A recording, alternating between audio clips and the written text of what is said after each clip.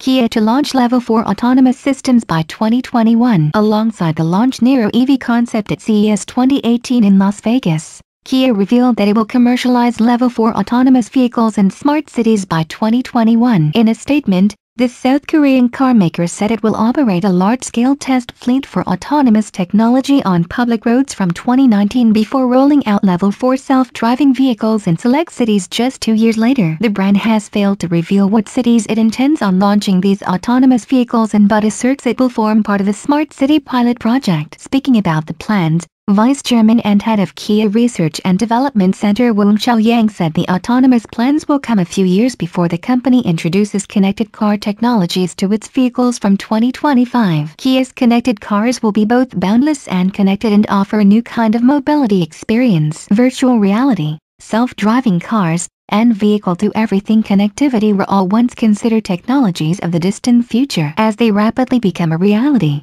Kia is exploring how to deploy these new technologies for its customers. Our strategy and vision for future mobility is demonstrated by a range of interactive displays, showing what our customers can look forward to, he said.